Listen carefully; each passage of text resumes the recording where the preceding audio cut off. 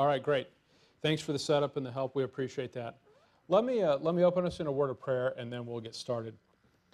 Father, we thank you for this time. We thank you for this conference. We know that there was tremendous labor and financial resources invested to make this possible. We thank you that you allowed that to happen. Father, we understand the importance of your word, and we understand the life-saving nature of your gospel. Help us to be better ambassadors. Help us to take advantage of the doors of utterance that are before us. Help us to live our lives purposefully, that we might be the ambassadors and might be the workmen you want us to be. It's in the name of the Lord Jesus Christ we pray. Amen. So thank you all for being here. I appreciate that. A couple of quick things just to cover, and then we'll jump in. First thing I want to say, a big thanks to Richard, who's been kind enough to give us the time to do this. Obviously didn't have to, so I appreciate him doing that. The second thing I want to mention is that what you're going to see today are some ideas that have been largely developed by the saints in Chicago. And so Ben Wanda and Charlie and some other guys have pulled this together and really created a neat concept. So I'm just here. I've been blessed to be part of something they came up with. And so I don't want you to think that this is anything, that we've come up with. It's just something we're passionate about and we want to share with you. And then the third thing I would just say is we're going to share with you some observations today. Not that we're experts or this is the only right way to do things, because obviously that's not the case. But there's some things that I think all of us have learned in doing this that we thought might benefit you.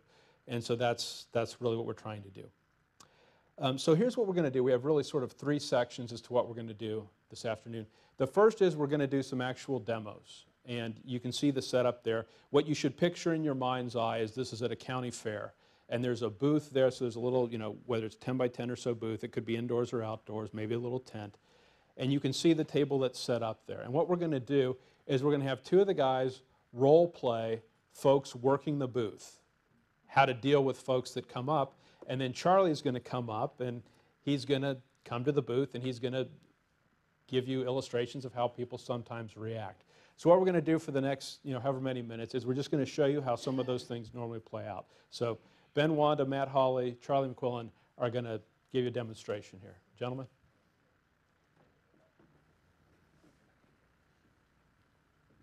Now you got to realize something here. They put me up to this, so. Don't start backpedaling now. I'm going in full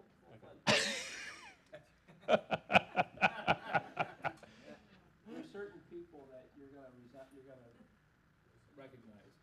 So just you'll roll with it. So I gotta make sure I walk slow enough, okay? Hey, sir, how you doing? You want to take a quick quiz? Oh, Jay Benevity, look at that. Whoa. What do you got? What is this? Well, it's just a little quiz we do. We're here at the booth at the fair set up, and we got a quick questions here you answer. You get it right, it lights up. You get it wrong, it doesn't. And you get a free prize at the end. I like, what is this here? Is this Alabama or Alabama? Yeah, that's Roll Tide there, yeah. Wait, no, that's Ohio State. Oh, check, don't come here. Stay over there and check. Yep. Red for Roll Tide or for Christ's blood, either one. All right, well, praise the Lord, Jay Benevity. All right, so what do you got? So anyways, the question is, what do you have to do to get to heaven? So it's yes or no questions, and you can answer, or yes or no on the answer, and it's just about 7 or 8 questions here, okay? So the first one is, do you have to keep the 10 Commandments to get to heaven? How you doing with that? You ever keep the 10 Commandments? How's that going? How's that working out? Not too good. You gotta kind of hold yourself a little bit. All right, so I got to, well, obviously the answer is, well, let's try yes, see. Whoa. So it's actually no. I didn't get zapped or anything. That's great. No zaps. How about live a good life? I got to live a good life to get to heaven. Well, what in the Sam Hill? Yes. Oh, no. Give to the poor. I don't got any money to give to the poor, so. I got that one right. Pray daily. Talk to the Lord. That's good. Now I go to church regularly. I'm there too much. Be water baptized. I'm not much of a swimmer. Confess and turn away from your sins. My wife already knows my thoughts, so. All right. Praise God. Well, we got a mixed bag. You got some right, you got some wrong. So on this test, every single one of them is a no. Oh, Jamin. And they're all a no because they all have one thing in common, and that is you working to do something. Every one of these is you doing something to perform to get eternal life, to go to heaven. What we're here trying to share with everyone is that the way you get to heaven is not by your works or your abilities or merit, but it's by what Christ did for you. So what you want to be doing is trusting and putting your faith in what Jesus did for you on the cross, where he died for your sins, he paid the price for you, and he rose from the dead to prove it. So you're saying I don't have to live, I'm going to be Charlie now. So I don't have to live a good life? Nope. Oh, I thought God wants me to be good. I thought my good outweighs my bad, and he's going to judge me based on my ability to make him happy with me. That's a lot of times what religion will tell you or man will tell you, but what God's word says, which is the authority that we are all subject to, God's word says today for us that it's by faith alone. So you're telling me all I need to do is just believe. And what am I believing? You're believing and you're trusting in that what Christ did was enough for you. So when he died on the cross, he paid for your sins and my sins. Wow. Ephesians 2 says Ephesians 2 says you're saved by grace through faith, and that not of yourselves, it's a gift of God, not of works, lest any man should boast. I can see it's as easy as that, and then you get a prize. Well, praise the Lord, but we don't want to hide. All we want, we'll take green. So go get your wife, and she can do the quiz now too. Hey, babe, come on, shake, come on, babe. So who's next? I am. Matt's gonna do this now. We need 2 Ohio guys here, obviously. Yeah. We need 2 Ohio guys. So the second one we're going to do is a lot of times when you're at the fair and people are coming up, because you've got the colorful tracks and the colorful bracelets, the kids come running up and they want to play with what's going on. So usually I take it a little bit different direction with the kids, and when they were coming up and playing with the board, I try and distract them and move them to something else to share the gospel with them. And a tool that we've been using is a tool, it's just a tract called a gospel flip out, which is basically it's a wordless book. So you're going to end up going through the wordless book with the kids. So Charlie's going to play one of the kids, and we'll just kind of run through it. But the beautiful thing about dealing with kids at the fair is generally their parents are forcing them to listen as well. And their parents are listening. And kids rarely come up alone. There's usually 3 or 4, and parents are there listening as well, so they're going to get a clear presentation of the gospel as well. So. Is this where I'll get ice cream? I need some ice cream for my tummy. I don't know why you're laughing. I'm hungry. It's hot out in this festival, I'll tell you. It's... So the first thing I usually do is ask the parents' permission. I apologize. Is it all right if I share a Bible story with the kids? What? Sherry, where's Sherry? I guess I got CrossFit. No, I need. It's hot. I'm telling you, it's hot out here. So what's your name? Ed. Okay. I'm in the Bible, you know. Especially. Well, okay. So, let me ask you a question. Do you know what sin is? No, I don't. Well, I don't know. I'm not sure. Well, the Bible tells us about sin, and the Bible tells us that sin is something that everybody has. You've got it. I've got it. David's got it. Everybody here in this room has sin.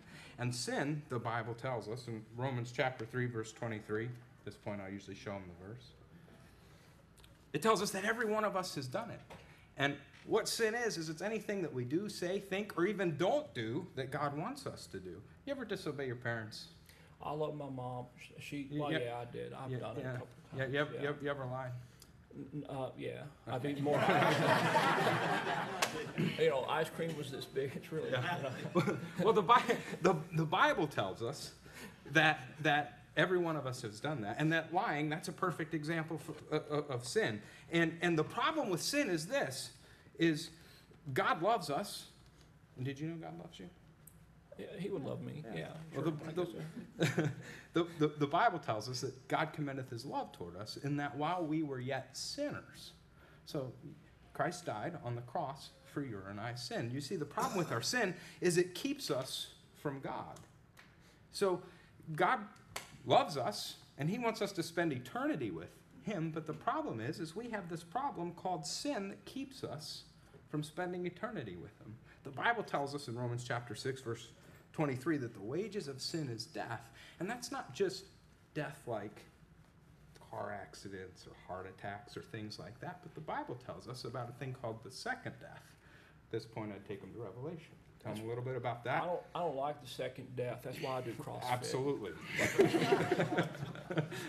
I lied about my reps, but that's a different thing. So, Well, nobody likes the second death when you read about it, honestly. And God does not want us to experience that. He wants us to spend eternity with him in heaven. So the Bible tells us that he sent his son, Jesus Christ, God in the flesh, to take our punishment. You ever get in trouble at home? all the time. Do you have to go to timeout? Yeah, Well, I do. Jesus Christ took that punishment of our death on himself when men nailed him to the cross and they killed him, and he died. And he didn't stay there. He rose again the third day. And the Bible tells us that God commendeth his love toward us in that while we were yet sinners, Christ died for us. And the Bible tells us that he took our place. And the wonderful thing about him taking our place is that sin that we have, when he died on the cross, when we decide that we trust him, this is a bracelet I'm going to give you at the end. But It's like one of those that like your heart is good for your heart. Yeah. Okay, good. Can I take it? But if we pretend that this is our sin, what happens is when we trust Christ, when we believe that he paid the price for our sin and that he took care of everything that needed to be done for us to get to heaven, when we trust that God takes our sin and it's there on Christ. He took the punishment. And then God takes Christ's righteousness and he puts it on us. And what that means is that we can then spend eternity with God in heaven because our sins are forgiven. And the wonderful thing about this isn't something you can buy. It's just a simple gift that if you just simply trust, you can have it. So at this point, I like that. That's good. If you come to Dispensational Bible Church, and we teach that there. So and we got ice cream. You don't have any ice cream though. It's no good. but at this point, you'd give them a tract to take home, hand it out to their parents, and let them know that. Let them know where the church is and things like that if they want to. And you give them a prize at the end. So that way they've got something to take home. The prize usually has just a simple statement on it. Christ died for our sins, was buried and rose again. And you can either put your church website or something on the inside or the key to truth that Ben's put up. And the stuff flies off the table.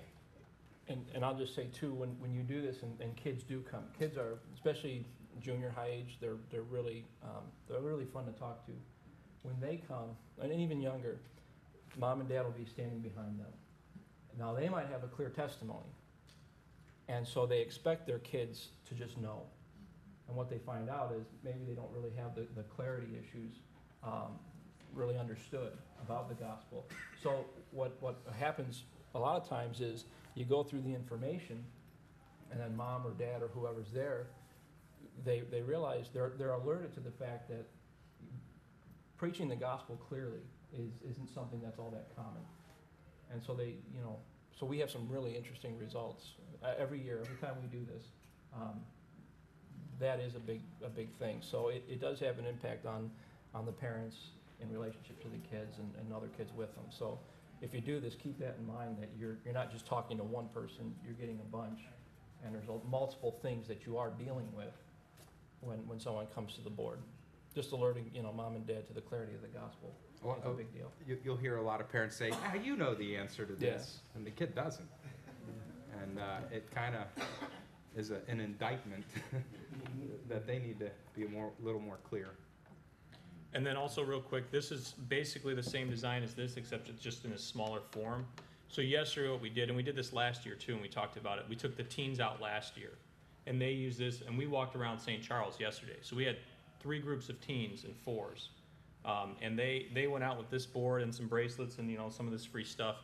And they did it for about 2 hours, and each group probably talked to, 20, 30 people in just a couple hours. And it's the same idea where they're able to go through the questions, talk to them, and You know, there was times where they would sit there and they would talk to a couple or a family for sometimes 10, 20 minutes. So it's so much more effective than just the tract that you hand out that half the time ends up on the floor in the garbage can a block down the street. And so it's a great opportunity for you to do with your family as well. And then this obviously is a much more flexible thing because you can go out on a Sunday. You know, you can go door to door, or you could go out on a Sunday to the park and hand out some tracts that way too. If you don't want to set up a whole booth and go to a fair and go through all the requirements that's required there. So these are some of the options we've used. Also, we have an iPad app. Brother Bruce, is it Rouser? Roser? Brother Bruce Roser in Florida at Dez's church. He creates apps. So last year he created an app that functions with the iPad, and it's free. So if you're interested in that, let me know. I can give you that information. And that one is even more interactive than these. It's, when you hit yes, if you get it right, it pops up, you got it right. If you got it no, a screen pops up and tells you no, why, and gives you a verse reference. And the same idea where it has a lot of interactive type stuff. So if you want to go that digital with it and carry around an iPad, that's also an option as well. So these are all tools we found effective that we've used, and some of the other brothers here now in Ohio have been using. So it's just, we want to get these tools out to you. You guys tweak them, you use them the way you see fit. But the idea is giving you every opportunity to make it easier for you so you don't have to do all the legwork to figure some of this stuff out initially. So, yeah. Let's give the guys a hand for...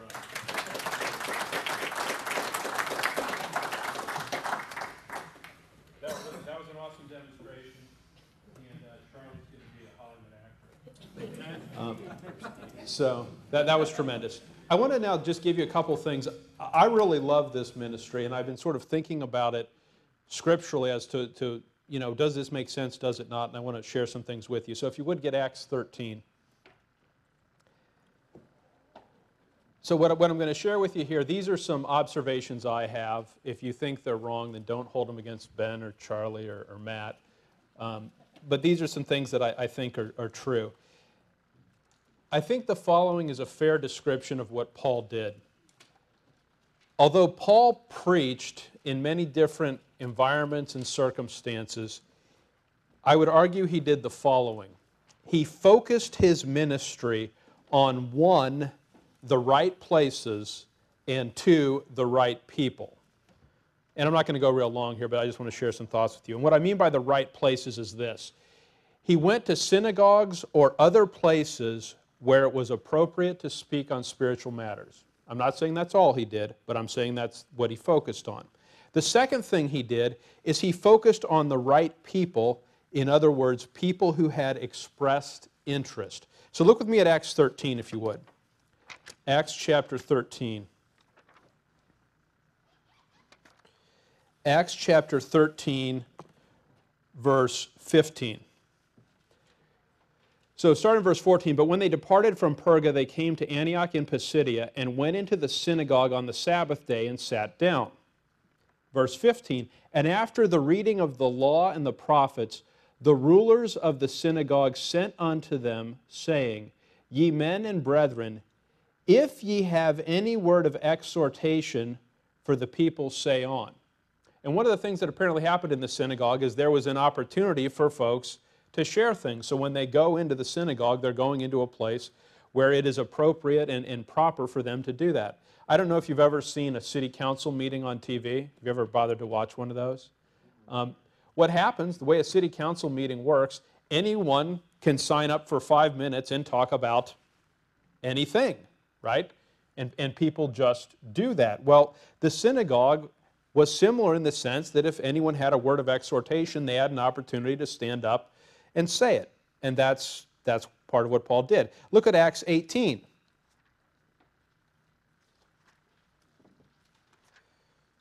Acts chapter 18, verse 19.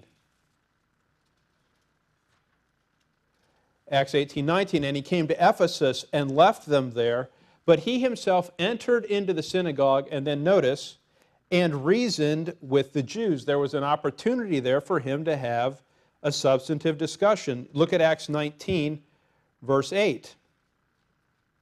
And he went into the synagogue and spake boldly for the space of 3 months. There was obviously an opportunity for him to speak there.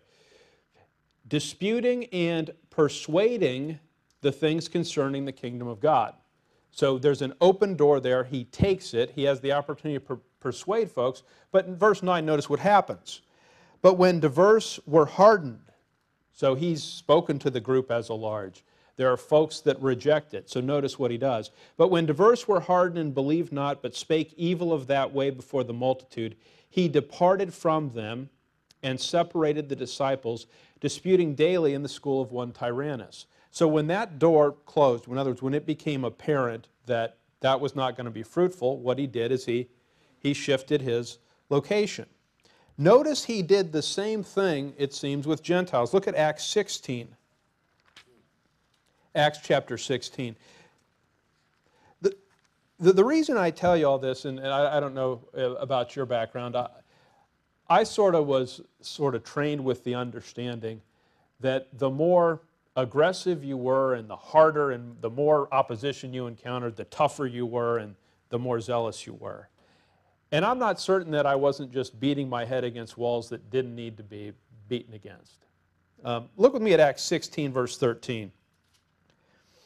And on the Sabbath, we went out of the city by a riverside, and then what does it say? Where prayer was wont to be made.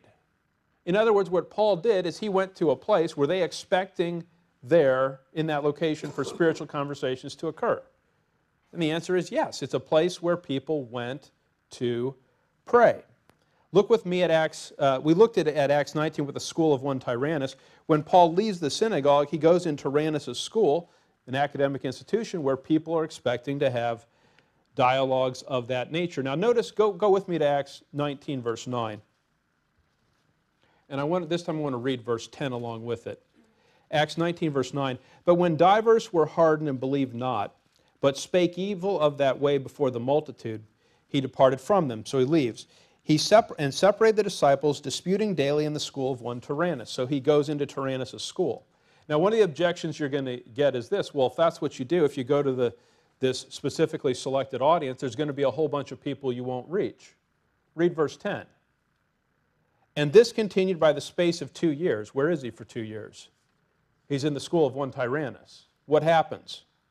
So that all they which dwelt in Asia heard the word of the Lord Jesus, both Jews and Greeks. Here's what happens. So the folks in Chicago are blessed, the folks in Columbus are blessed, the folks in Cincinnati are blessed. If you reach your city, if you reach the folks there's enough people that travel there from surrounding suburbs and other locations that by reaching the folks there, you reach other folks. And what apparently happened there, Paul separates himself, goes into the school of one Tyrannus, stays there for a couple years, and what happens? According to that verse, he reaches Asia. I mean, that's what the verse says, isn't it? So I thought that might be an encouragement to you. Look at Acts 13. Let's talk about the right people. So the first thing is Paul went to the right places. The second thing, he went to the right people. Acts 13, verse 42. And when the Jews were gone out of the synagogue, the Gentiles besought that these words might be preached to them the next Sabbath day. What's happening? There are people saying, come teach us, right? We want to hear this. Look with me at Acts 28. Acts chapter 28.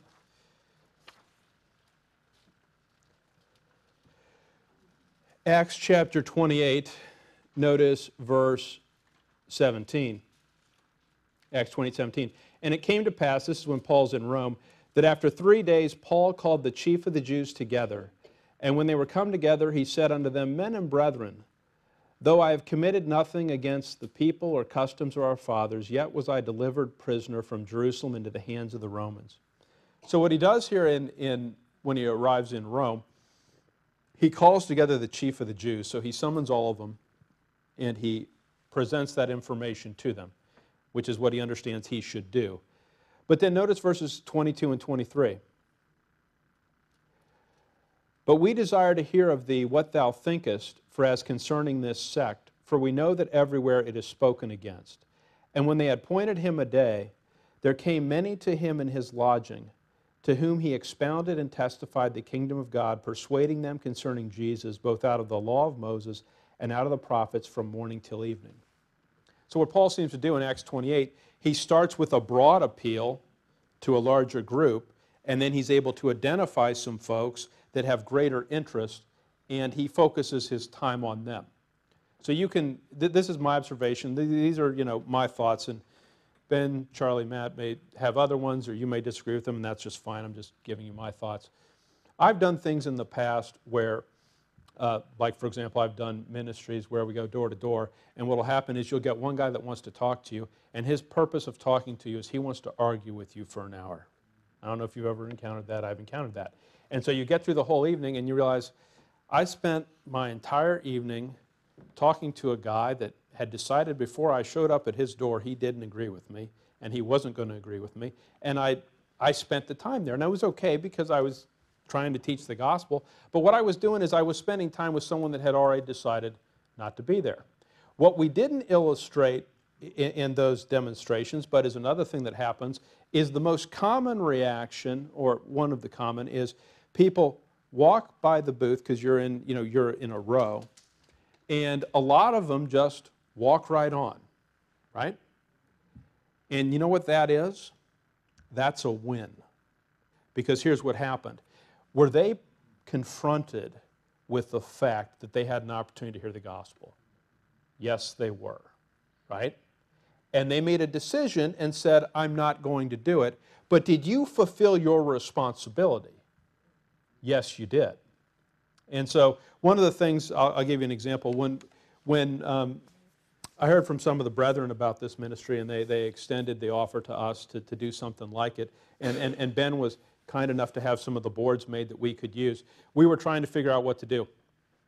And so we ended up doing a week-long event at a county fair near us where the total attendance as of 2 years ago was 236,000. And so there's a couple different buildings, but long tail short, I can't say that every one of the people there went through the building, but more of them that did than didn't, right? When you go to the fair, you walk around, you see everything. So by my guess is that what happened is there's over 100,000 people that walked by. Not all of them stopped. I'm not saying they did. But were all of them presented with the opportunity? Yes, they were. And you know what happened? The folks that stopped were the people that self-selected to have a conversation. So I don't know about you. My experience in the past has been this. The way I was taught to do evangelism was what you go and do is you find people and you interrupt what they're doing and you force them to have a conversation with you in the moment. I don't know if maybe I was just taught differently, but that's what I was taught to do. Well, if you think about that, is that a recipe for success? It's not, right? And so Matt used the example yesterday. He's perfectly right. Do door to door on Sunday afternoon, and the immediate reaction everyone has is, you know football's on TV. What are you doing? Right? Why are you wasting my time? Don't you know any better? Now, of course, we think about it from the standpoint of, look, it's more important for you to have eternal life than to watch this game, but that's not the way people think about it. And I can tell you what happens to me, honestly, is different people will come and knock on our door, Jehovah's Witnesses or otherwise, and I normally don't get the door. And the reason why, and I'll just confess this to you, is they never have an appointment. They're always knocking at a point in time when I'm doing something else. And so the thought in my mind becomes, do I want to stop what I'm doing and spend time in this or not? And this is from someone that cares about the gospel. So my point is, what happens is some of the basic evangelistic techniques we've been taught are not really calculated to be successful because they're going to people at a moment in time where they're not in the frame of mind to receive what you're doing. What's so wonderful about the fair is people are there, they have free time, right? They're walking by the booth, and if they stop, it's because they've chosen to stop. What I found to be the case, and you guys can all chime in if you disagree, there were next to no negative conversations. There was almost no one that argued with us because what happened is people chose to be there. Now, what that, there's a tremendous benefit in that, and here's why that was sort of relevant to us. When we were thinking about doing this, and I'd encourage anyone that's thinking about doing this in your church to consider doing it, I had to figure out a way, because I was not going to be able to be there the whole week. I wasn't going to be able to be there. My preference would have been, here's what I'll do. I'll be there the whole week, and we'll just have different folks from the assembly sit there and watch me, and they'll learn it, right? Because I can be there the whole time. Well, when we signed up for this, it was actually an 8-day event, I believe, and I couldn't be there the whole time. So one of the things we were confronted with then is, how do you train people to do this? And the first question that goes through people's mind is, you know this, well, they're going to ask me a question I don't know, right? Isn't that what we all think? I mean, you think that, I think that. And so I started creating this handout I was going to give everyone of all the, here's, if you get this objection, here's what you do. And I created a 2-page thing of that. And then I was training people in the assembly. And they said, well, wait a minute, what if they ask this? I'm like, okay, I'll add that to the list. And what happens? Well, the list becomes endless, right? Because there's always a question people can ask that you don't know the answer to. Now, you guys disagree with me if this is wrong. When we did it, the only real objection that we got, I would say 97% of the objections, was works. Would you agree with that? No one asks you about Mephibosheth. No, they just don't. What happens is, if you present the gospel, the only real objection they have is, it can't be that easy. What about water baptism? What about works? And in fact, the way the questions that you saw how those were designed, all those questions were designed for people to latch on and say, I need to do this. The light doesn't light up, and it segues perfectly into the conversation about it's grace, not works. Now, my point in telling you that is this. I think sometimes we build up in our minds greater objections than people really have. You follow me? We can worry about, they're going to say this, they're going to say that, they're going to ask something I don't know. The bottom line for most folks, and I can't tell you that there won't be some unusual person that wants to argue, but for most folks, the issue is they think they have to do something. So what happens is, if you've taught your people the gospel, salvation is by grace through faith, not of works, they're going to be able to deal with it. Because it's always the same objection. Do you guys, I think that was our experience. So let me give you a couple more thoughts, and then I'm happy. We'll all take questions if you have them, or some of you may have comments about your experiences you want to share.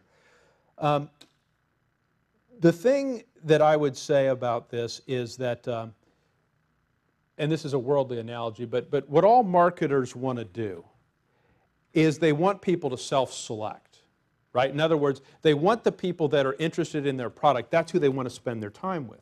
And the beauty of this is that's essentially what happens. The people that stop and talk are the ones that you want to spend your time with. I've spent hours and hours dealing with people that just wanted to argue with me. Well, that happens a lot less in this environment. The next thing I would say is that what we found is that it was actually a very pleasant experience. There was very little hostility. Now, that's not a guarantee. There could be others. I had one gentleman that we had sort of a negative reaction, and I ended up getting lunch with him later, and we had a good conversation. But he was a guy that basically thought that works were relevant to salvation. And it was sort of embarrassing, because what does happen a little bit is, so there's right and wrong answers. So sometimes what happens is the person is sitting there and they're getting them wrong. Their wife's looking over their shoulder. And so sometimes, there'd be a little bit of unease, but honestly, there was nothing that was really, really that bad. And I'll tell you this is sort of sad, but this is the reality. If you work the booth for 4 or 5 hours, I hope I'm wrong on this, you'll present the gospel more times than you will in the next 6 months. I sort of believe that's true.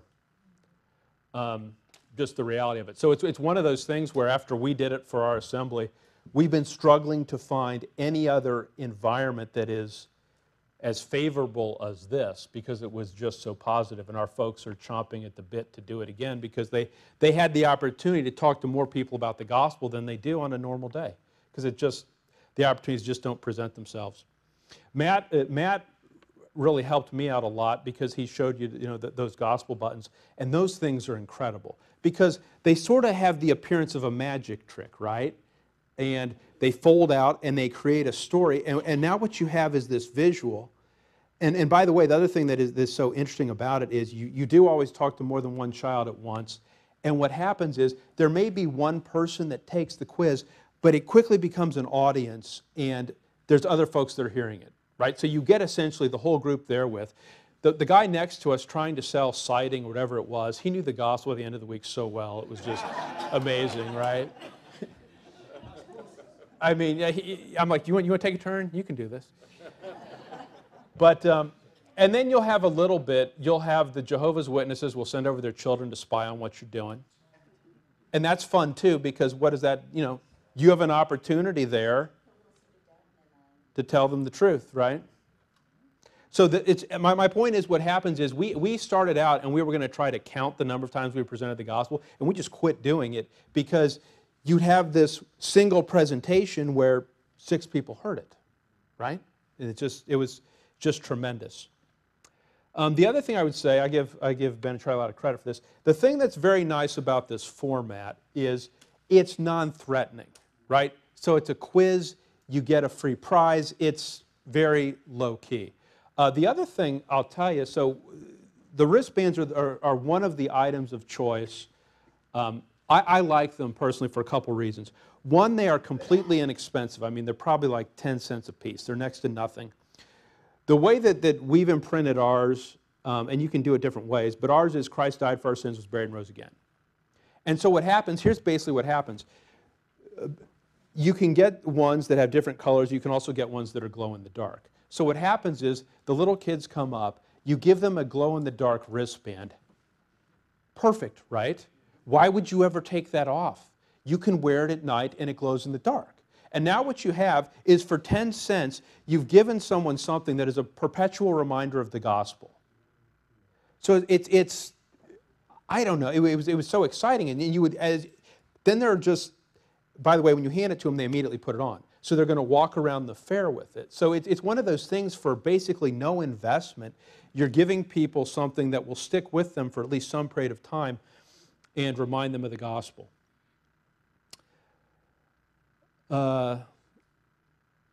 Let's see. So the glow-in-the-dark wristbands were positive, and the booth was incredibly efficient in terms of the number of opportunities to present the gospel. So it was something where I didn't know going into it that it would be as positive as it was, but for our saints, it was something where universally every single person that did it said, "I'm really glad I did it, and I want to do it again." And so I would just commend that to you as something that our folks enjoyed. It's not the only way to present the gospel. There's lots of other tactics and lots of techniques. But this one is one that we found a lot of value in. So that's what I wanted to say. So what we're going to do now is, we have plenty of time, but some of you may have comments, and Bill, I think you've done some of this, and if you have comments, we'd be happy to hear those. And if you have questions for Charlie or Matt or Ben or me or anything like that, we'd be happy to take them. So I'll just, yeah, please. I have an encouragement and then I have a question. Sure. I have a severely autistic son, and so I have some people come into my home that help me, and God gave me the opportunity. One of the persons, his name is Brandon, and he was just right for, he was really wanting to hear. So we've been going over things over time. And just this couple weeks ago, he went to a fair, and he came back from the fair, and he said, Tammy, I was sitting by a booth, and they tapped me on the shoulder, and they asked me these questions, and it was similar, very similar. Really? He said, in the past, I would have never known how to answer these, and I got them almost all right.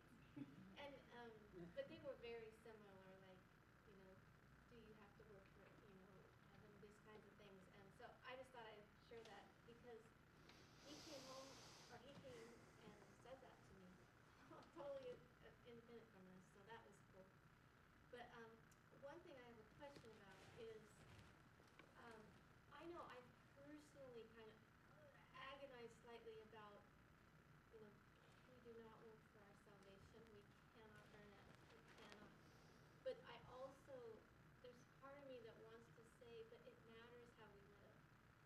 and I'm thinking about the judgment seat of Christ. And is there any place for that? I know you don't want to confuse how salvation is separate Mhm. from how we live, but or the judgment seat of Christ, and that's only for believers. But that's the question.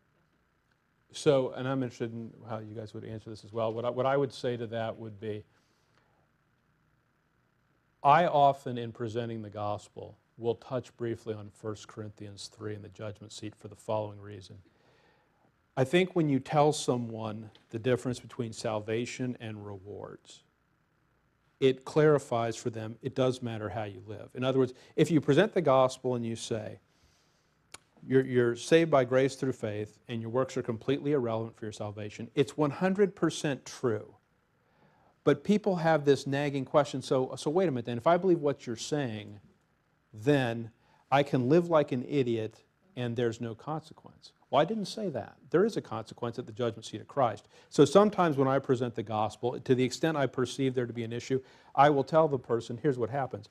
What you then do with the rest of your life determines your reward. It doesn't determine your salvation, but let's get clear, your salvation has nothing to do with work. So I find it to be something that sometimes is clarifying and helpful. But gents, yeah. I think it's, when you get that question, I tell my folks to pat themselves on the back because they've presented the gospel well. Because if you look at the layout of Romans and you see justification, one of the next things you run into is Romans chapter 6. What shall we say then? Shall we continue in sin that grace may abound? So God knew that that's the first question that man asks when he understands the gospel. That's why it's there in Romans chapter 6. So I usually take them there to Romans chapter 6 and just answer it with the scriptures. Yes, ma'am. So what do you do with the person that wants to argue with you for an hour? I have an answer, but one of you guys, what would you say? I give them a card with my phone number, and if they call, they're serious. If they don't, they weren't. But you can kind of shoo them off. Matt, can I get your phone number, please? Me and Alex did a flea market one day, and it was like 6:30 in the morning. We weren't even done setting up yet, and a guy walks by and he starts doing it. And he gets like 2 down and gets him wrong, and he looks at me and goes, "You shouldn't be teaching this. You're the devil. You work for Beelzebub. You need to shut this down. You need to go." And he just starts yelling at me, and Alex is just hiding in the corner, filling up the room. And I'm like, well, the pastor's not going to help, so I can do it on my own. And I just said, well, here's a pen. Have a good day, and he left. So you diffuse it and you move on. Don't waste your time. And give them free stuff and let them go. With these festivals, there are a ton of people that want to come. And so someone like that is a huge traffic jam. And so really, and we've had this where sometimes you don't really recognize it until it's too late, and you've wasted 20 minutes that you won't get back. And it's not necessarily a waste. You learn some things. You always learn. But they're holding up dozens of other people because it only takes just a few minutes to go through this. So if you've got 2 boards or however people have set up, you can really talk to a lot of people. So it's a great fishing opportunity that way. So someone who's just belligerent and difficult, the best way is just to shoo them along. You can also have somebody. What we had at ours is if Bill ended up in a situation where he was in an argument or somebody, you can have somebody who's kind of the bouncer, not meaning to throw him out, but somebody who's there who will listen. Hey, come on over here, talk to me. So you're pulling them off of the booth, and you've got somebody who's just sitting there, listening, and maybe engaging them a little bit just to keep them out of the way of traffic.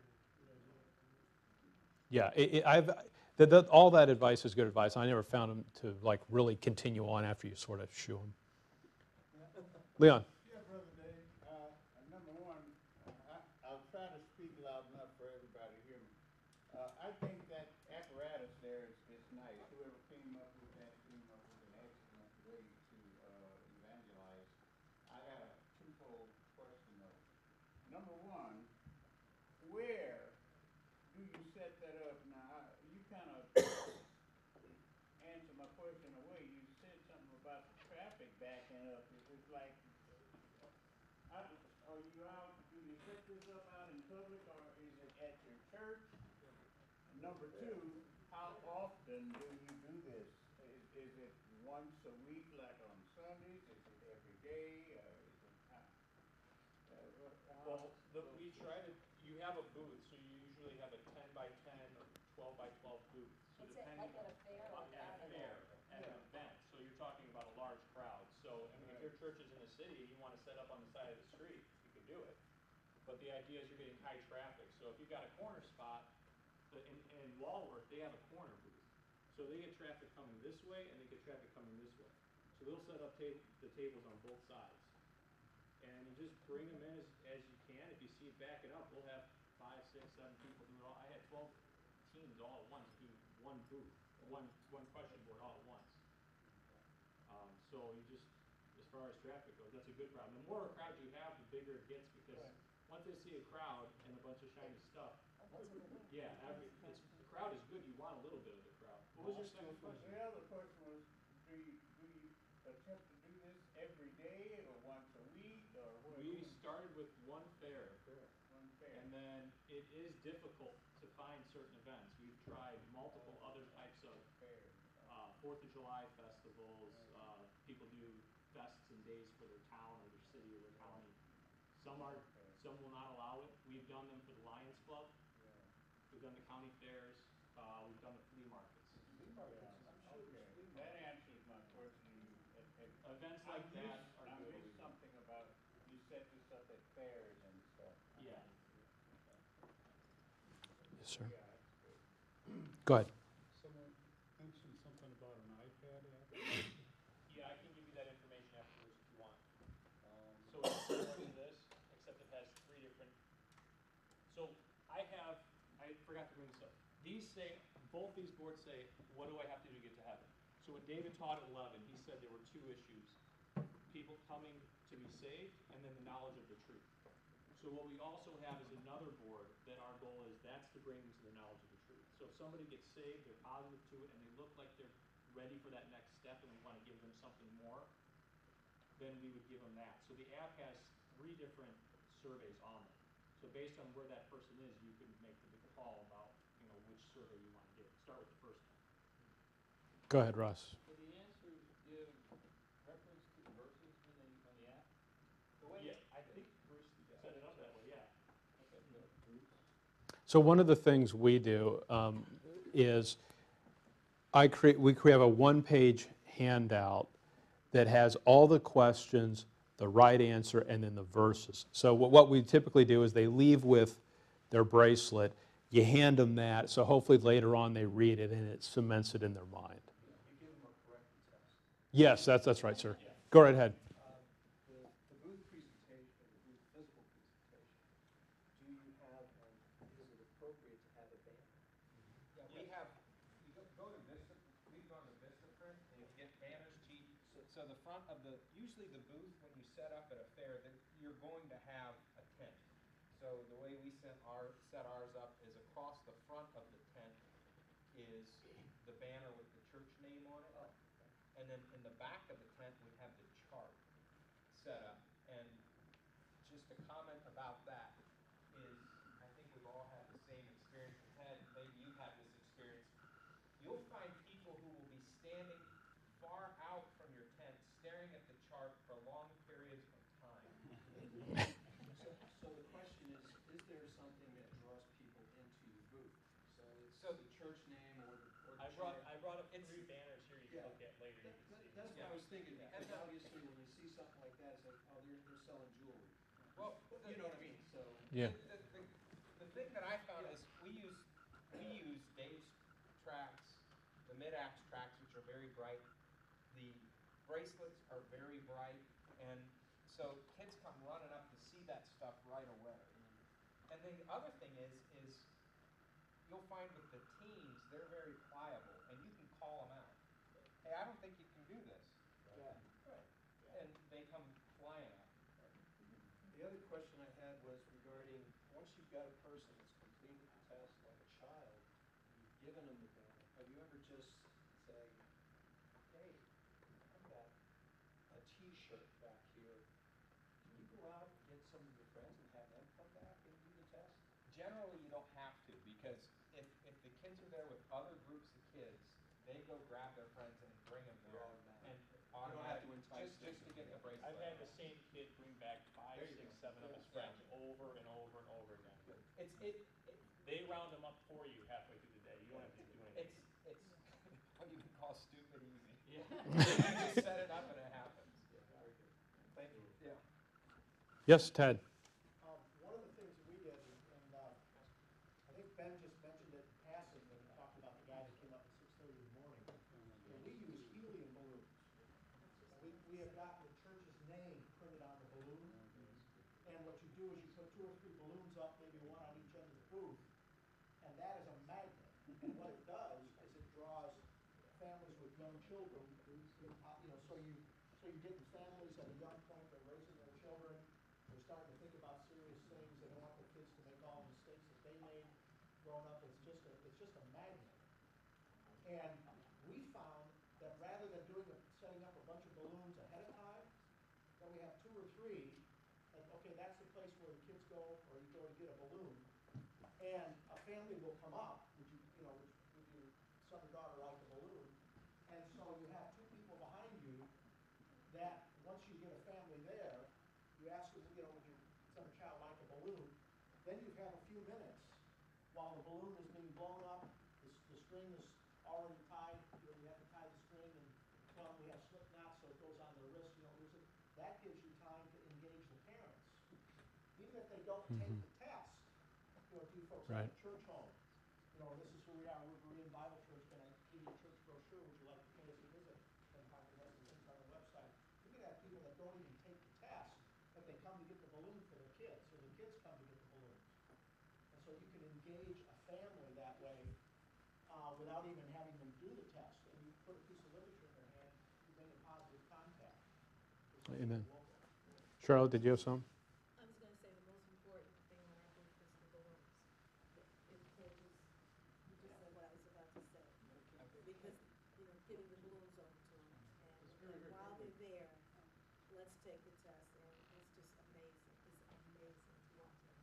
Awesome. One thing you have to watch out for is a teenager will keep coming back, and they'll And want get balloons more. because they lost one. No, because they're sucking the helium out of it. I just wanted to ask you a question regarding banners and balloons.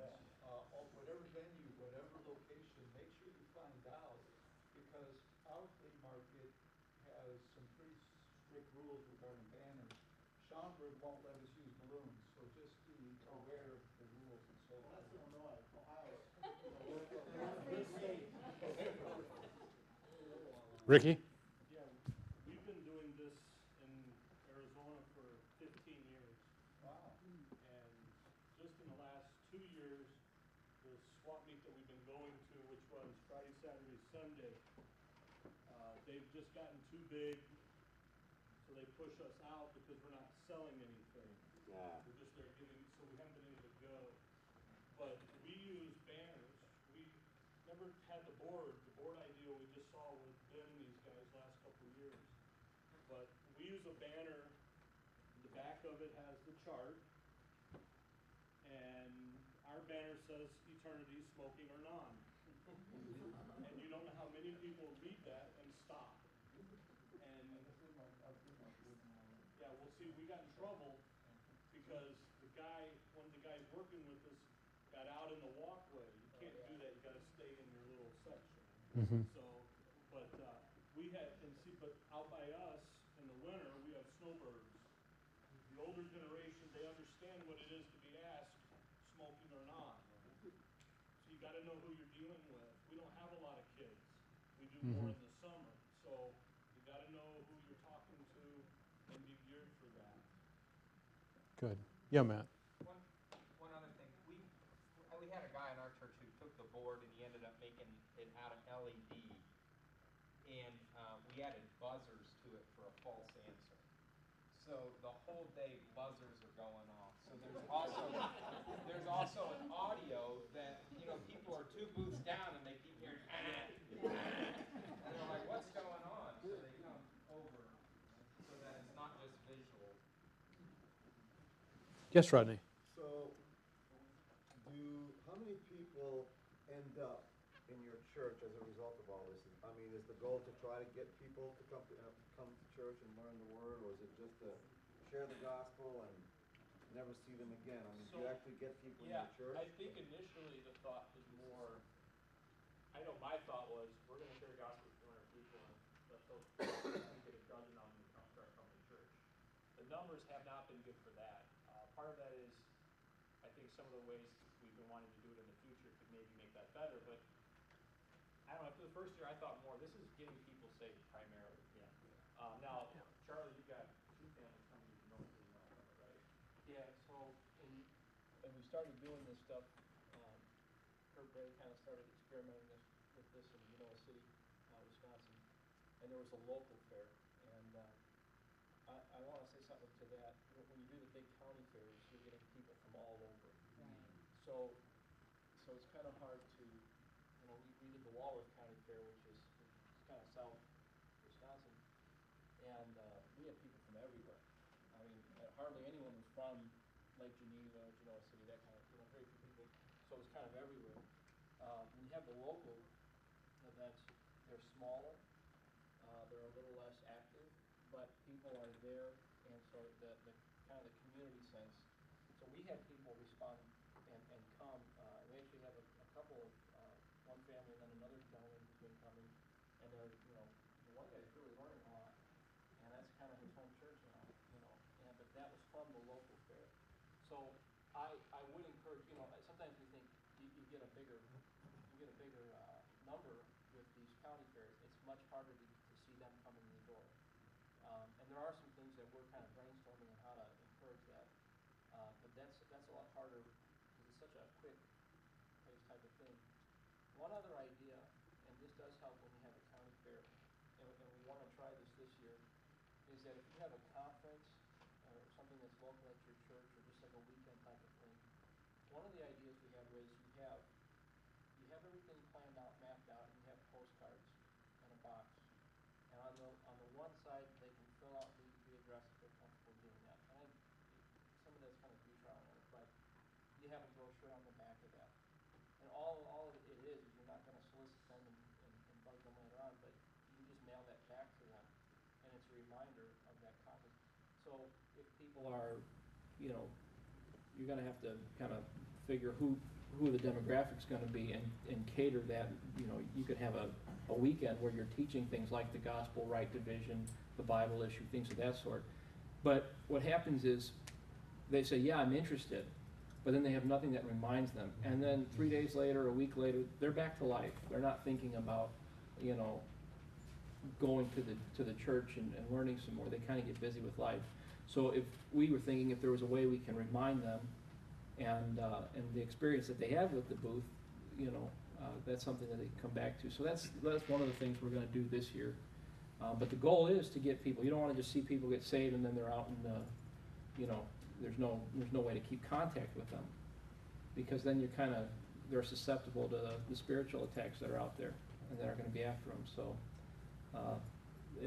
there's some creativity needs to be on that end for sure. It would seem to me that, having been in sales all my life, and you do a presentation, ultimately you want to close the sale. Yeah. Right? I mean, because if you just talk to them and nothing happens.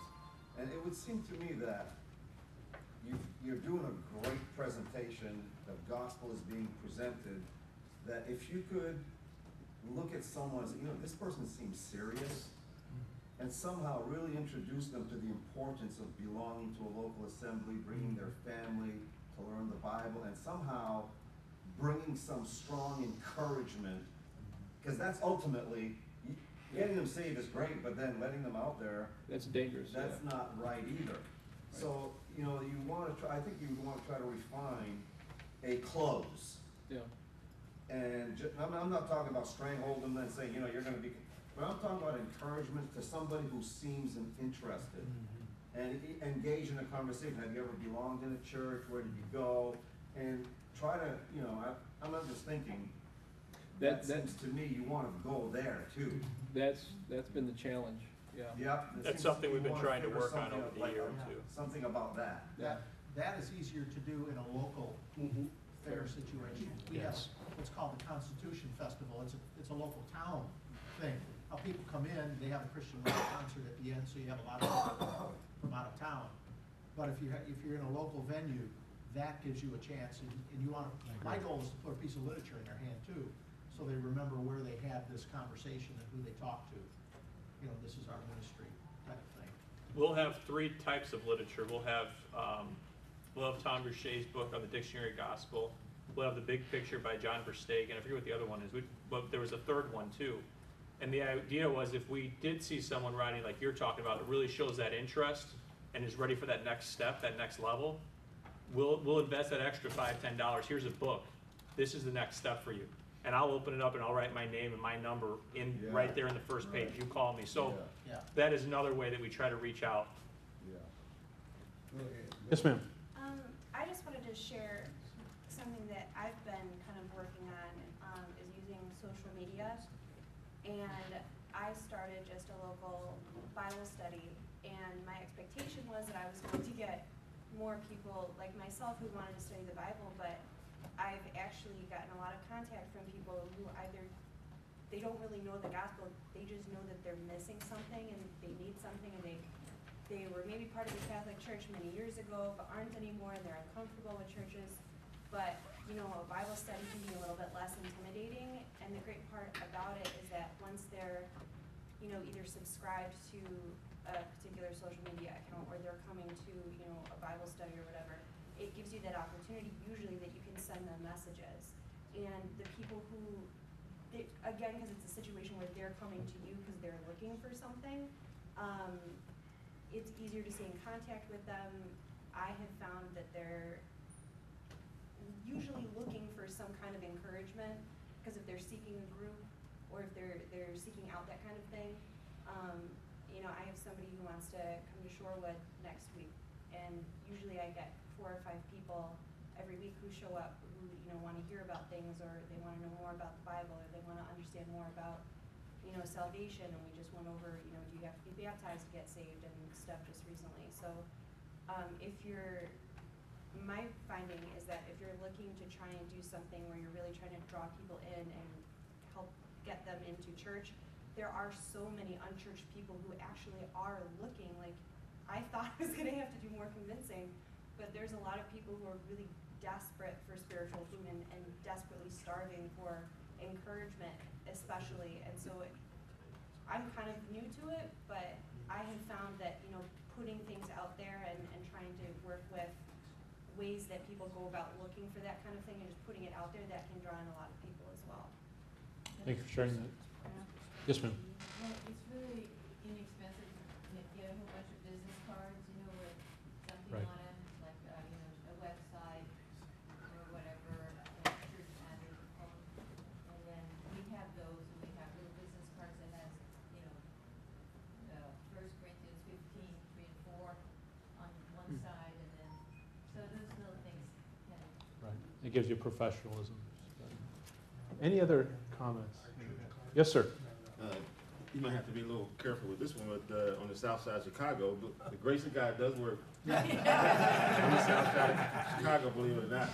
But Pastor Johnson and I, we were walking the streets. We were advertising for the seminar we were having, and you'd be surprised the number of people that will actually give you their phone number and their email if you just ask. They want you to engage in that conversation, so that's the way you can get some contact information for the follow-up. So you have to be kind of careful, you know, with the man-women thing, that type of thing. But when you engage in a little conversation, people, they used to giving out their cell phone, used to giving out their email, then you follow up. Cool. Amen. Sir. A lot of people have touched on this, but I think if people see us working close together in a group, and they see our sincerity and really wanting to help the people that come up to the booth, that really means a lot. And because people are sincere about their football teams and their little dogs. It was ladies with strollers, and they had their dogs in the strollers. And so people are sincere about their lives, and if they see us sincere about the Word of God rightly divided, it really is very prominent in when they see that, and they see that we love each other, and we're not religious scholars. I mean, I'm just a common person. I volunteered because I'm trying to get over my fears of talking to people and about the gospel, and it really helped. And I can see the improvement in my life. And when people see that you're sincere, it touches them. And I think that's the most important part. Amen. Yeah. I want to mention something we did at the flea market one time. This is in the category of what not to do. So we had a banner with Christ died for our sins on it that was pretty large. We had it up.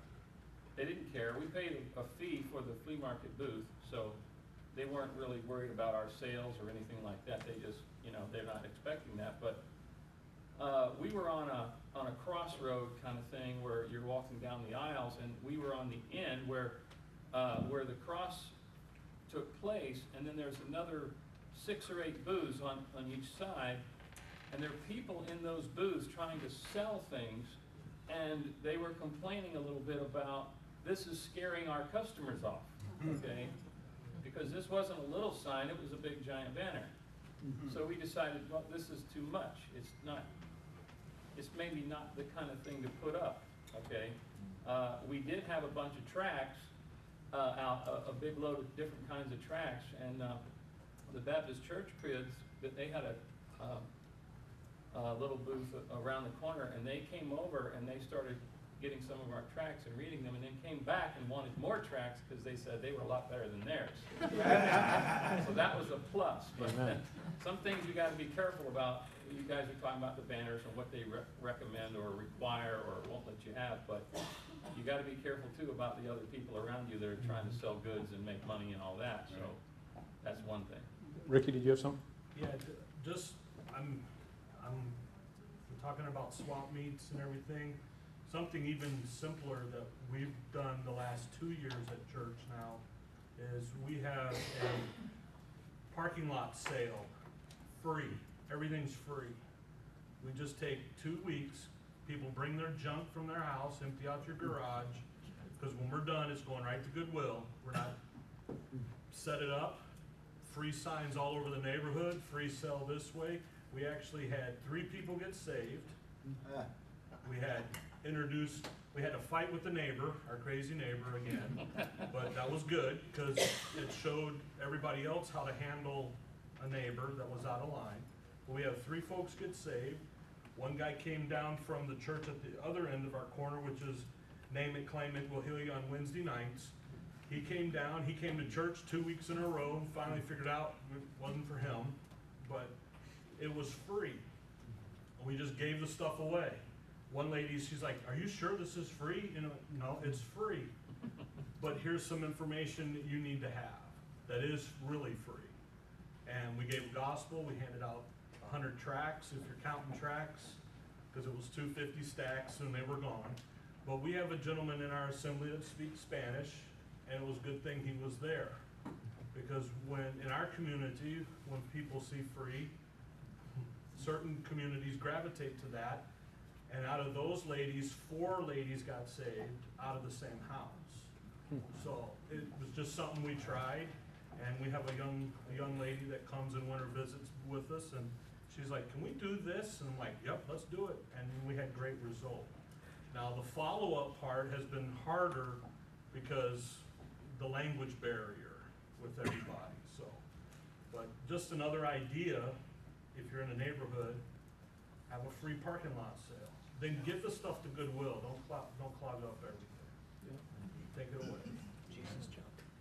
All right. Thanks for the great comments, guys. Any other comments? I know you're trying to close up, that's why I don't have a lot to say, but I want to know one thing. Does someone have a patent on this thing, or are there a lot of them? I heard him saying they've been doing it for 15 years or something. But not the boxes. Okay, now, is there You is can there a make- patent on that or something? You can come take pictures and make your own, or I could have someone make one for you. There is no patent. Okay, I just. Yeah, whatever way you want to do it. Ted, did you have something? Yeah, the side benefit is it will oftentimes draw your own people out of their shell as they see you share the gospel, and the things you said about it being a positive experience for people, because the people that stop are the people that choose to stop. It really dawned on me, because I was really surprised how positive. You know, I was expecting the confrontation, I was expecting the argument, and very little of that, because again, you've got people that are interested. But I've seen it be a positive thing for our folks who watch this happen. It draws them out of their shell and gives them exposure to sharing the gospel apart from the fair, you know, just in their own life, in their own circle of influence. Yeah, good point. Any final words? Rick, is anything you want to add to this? I would say Alex and I have the privilege of being pastors to most of these guys. And when Rodney asked about how many folks come to the church through it, I look at Charlotte and I think we've been doing evangelism training since the 80s. She was in the first class we ever did. The first weekend, what they had to do was go down, we took them in a bus down to the city. I said, here, 10 3x5 cards. You can't come home until you got 10 names of people that gave you an appointment and a phone number to call them back and share the gospel. I told them what to ask. Here's how you approach somebody. Here's what you say. Send them that. Charlotte got the most. You know, they put a pretty girl smile and she'd get numbers. She got 9. One guy that talked a lot but never did it, he didn't get any. About 15 people, and only one guy didn't get. Everybody had appointments to talk and share the gospel, which we then followed up. And what this does, these young guys doing all these things, Lauren here with meetup.com, whoever heard of that? Well, some of her age did. You put it on there, say I'm having, and then people come, you say, what? You know, my generation, you put an ad in the classified, that kind of stuff. What it does in your assembly, the impact it has on your people for zeal and to stir them up internally. Every time they set these things up and they go, the people that come back, they come back, wow, just really fired up. Whether anybody's necessarily gotten saved or not, the impact it has on them.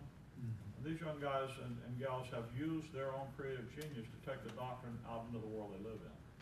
As a pastor, I know Alex and I think a lot about how impactful that is and how that stirs up. Now, all this ministry comes from that kind of thing and from seeing an opportunity and then to advance it. A meeting like this, somebody says, well, what about this? Now you're brainstorming. They'll go home, they're already thinking about, you hear them talk about how to follow up and do that kind of thing. You know, we have a radio program, let's advertise that. You have these conferences, how to do follow-up. So to me, getting started with it and the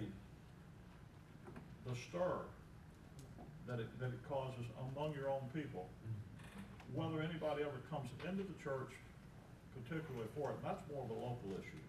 You know, we used to go to Taste of Chicago. 5 million people, none of them live in Rolling Meadows, and you know, half of them live in Wisconsin. So we said, well, we need to narrow it down, and we kind of do that. But that's even if you're doing those kind of things, the stir that it causes, and in your own soul. A couple of times a year, personally, I go downtown, stand at the corner of Michigan Avenue, and the bridge there. There's a big area crossing through, and stand and pass out tracts. I used to preach, but my voice doesn't handle that much anymore. I've been doing that for 30 years. A couple times, I don't tell anybody I go. Don't get on the train, go down. And I do that for me. Because every now and then I think, you know, I just need to go and see what's happening in the country. And you do that. And these are opportunities, most people aren't going to be You know, I've done that since I was a teenager, so it's not foreign to me. But most of our folks don't have that opportunity to do that. And these kind of things give them the opportunity, and that, but when I see them coming back into the assembly, they don't come back just as, you know, Bible students. They come back as warriors. It's what they've learned, they've gone out and used, and seen a reason. And when somebody has a reason for what they believe, and see that word work in people, that stirs your soul in a way of growth that just didn't any other way. And I sit here and look at it, and I think as a pastor, I think, praise the Lord. Those little boxes with the surveys and stuff, these guys figured out how to do that. And I think, wow, you know, that's creative. And I think, I can tell you, what I'm doing is I'm commended to all of you in ministries and other places, that it's worth the effort and the zeal, and it causes the kind of spiritual growth among your people, vision-wise, energy-wise, tenacity-wise, that you're trying to stir. And it's doing it the right way. You're not just trying to kick them and push them into it. It comes out of inside. So this is something that let's say I'm proud of having the opportunity to have this. That would be, if you could take that in a good way. But I respect what's going on and value it, because it's good. It's an example for everybody to see, hey, there's a way for me to be involved in it too. Thank you. Yeah, Ted. Can I just say one other thing? It reminded me of the first year of the class. A bunch of us took a trip up into Wisconsin, and Oscar Woodall came, and we spent a weekend talking about the gospel. And one of the things Woody did was challenge us to write our own testimony and write our own gospel tract. It is so much easier to give a tract that you have written. This is my story. This isn't Dr. So-and-so. And that's a transformation experience too, where you can write your own gospel tract, make it clear, put your own name on it, tell your own story, and it's a tremendous tool to use in personal evangelism and personal work. Thank you. All right. No other comments? Then we'll close. Thank you all for being here, and thank you for the great comments. Father, we thank you for this time. We thank you that we thank you for the folks that you've saved. We thank you for the position you've given us in your Son. We pray, Lord, that your word would just get a hold of our hearts, and that we would have a desire to preach your word, that we would have a desire to take advantage of the doors of utterance. And we just pray, Lord, that you would use us for your glory.